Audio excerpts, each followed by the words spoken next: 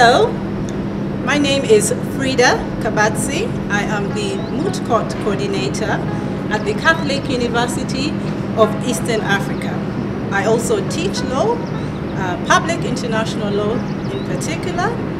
I am also an advocate and of course a lawyer. Today we're here to showcase the Moot Courts at Catholic University and the importance to the law students. The importance of a moot court is immense.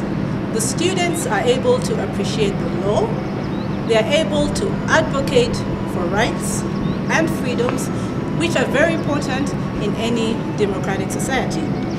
At the Catholic University, myself, the Dean, and indeed other lecturers engage a lot with these students. In all their classes and all their subjects, they are required to do moots, which is generally showcasing their advocacy skills and their appreciation for the law. With the moot courts in Catholic University, all the lecturers, including the Dean and the other lecturers, who are well read in matters of the law, in so many matters of the law, whether it's civil procedure, whether it's international law, whether it's international trade law, are all involved with the students. We train our students, we guide them, we show them how to appreciate the law.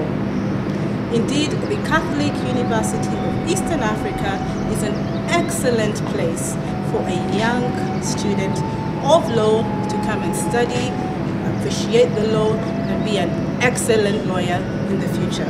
I'll therefore encourage anyone who would like to send their daughter or their son, or anyone who would like to study law, that this is a place where you get wholesome education, not only in the classroom, but in the courtroom. Thank you.